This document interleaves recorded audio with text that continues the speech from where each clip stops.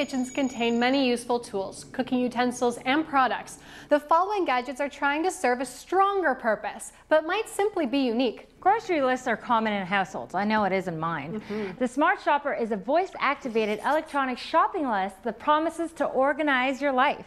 This magnetic gadget is placed on the fridge. Whenever you think of an item you need to purchase, press record and say whatever it is you want. Through voice recognition, the Smartshopper can organize your items into categories like food, beauty supplies, or beverages. And when you're ready to shop, simply press print and the device will print out by category your shopping list. This next kitchen gadget looks like it belongs in a child's toy kitchen, but actually functions as a regular phone.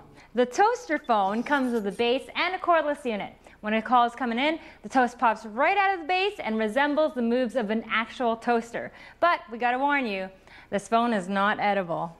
But if you are hungry for information, then check out this next story.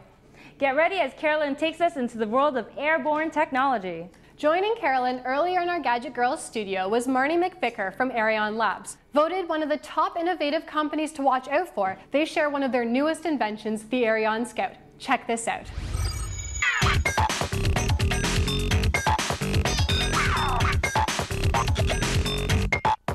If you're a fan of action movies like James Bond and Mission Impossible, then you're going to love the device we have for you today. It's called the Aeryon Scout. Marnie McVicker is here from Aeryon Labs to tell us all about how this device can fly up into the air and take digital photos as well as real-time video. All right, Marnie, tell us all about how this thing works. It's simple. It's a camera strapped to an unmanned aerial vehicle.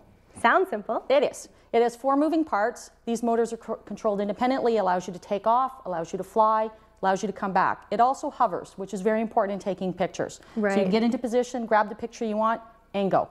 And so the person who's operating this, are they controlling both the device and taking pictures at the same time? Absolutely. It's nice and simple through this touchscreen interface. You see over here you have the maps. It's a point and click. You press where you want the aerial vehicle to go. It flies there. You point the camera where you want. It'll take video the whole time it's flying, and if you want to still, you simply push on the camera, it grabs a picture. When you're back on the ground, you can download it from the flyer to the tablet and review the data here. So Marnie, can you tell us about some of the technical specifications of this device? I mean, how high can it fly? How far can it go? Right now we fly it to about 400 feet. It can go up probably to close to 200 meters. Although with a small camera and a simple field of view, you want to stay probably around the 100-meter mark, maybe a little bit less. It flies for 20 minutes. It flies in all weather conditions. So if it's rainy, no problem. If it's cold, we're good. And if it's warm, we're good. So it's limited to the 20-minute flight? It is limited, and that's a technology limitation on the batteries. Now, how weather resistant is the camera part? Because let me just lift this up here. It's underneath this capsule. Yep. Again, so it's water resistant, so you can fly it in the rain, snow. It's actually water repellent, so if you landed in a puddle, it would still be okay. All right, that's pretty good to know. About the mechanical aspects here, I noticed that we have 4 rotors. A typical helicopter has 1 main rotor on the top and then a tail rotor to control various torque balances.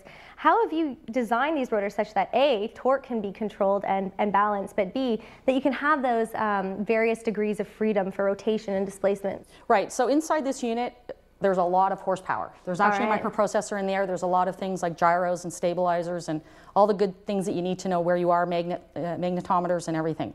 So each of the motors is controlled independently, so the pitch of the motor determines if you're going to go forwards or backwards or up or down, or if you're just going to hover. So there's a lot of math going on inside there to be able to just to fly and then to battle the wind as well. Okay, so let's talk a little bit more about some of the functions and components to the tablet here. So everything is through touchscreen. Again, so the amount of time it takes to train somebody with a remote control system is about 3 days. With this, it's say an hour. Oh wow, that's really fast. If you're slow, maybe 2 hours. There's 3 parts of this. Is the area that you need to fly, so that you can go in here, point where you want it to go, or pre-program it and it'll fly on its own. You get to see the video here, so when you're happy with the picture that you want, or if you just want video, you let it go. If you want it, you push the button. We also have a lot of indicators and warnings because it's very important. So if the battery's running low, it'll give you an indication and it'll come back to its home position. Before it runs out of battery. Before it runs out of battery and falls from the sky. If it's too windy, it does the same thing. You can imagine this only weighs a couple of pounds or 1.2 kilograms, so wind is our enemy.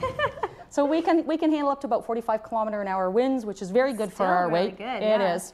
So it gives you all the warnings here. So if communication is lost, if the battery's low, if it's too windy, or if there's a failure, it lets you know. It will attempt to come home.